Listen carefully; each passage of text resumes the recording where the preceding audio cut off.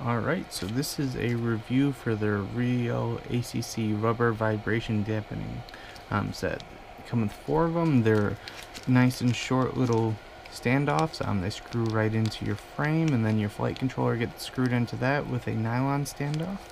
And it helps stop the vibrations from reaching your flight controller, so you just get a little bit smoother flight. They're inexpensive, they're nice and small, they seem to be good quality. I'm putting them in my next build. These are supposed to work great, and they're all nice and uniform.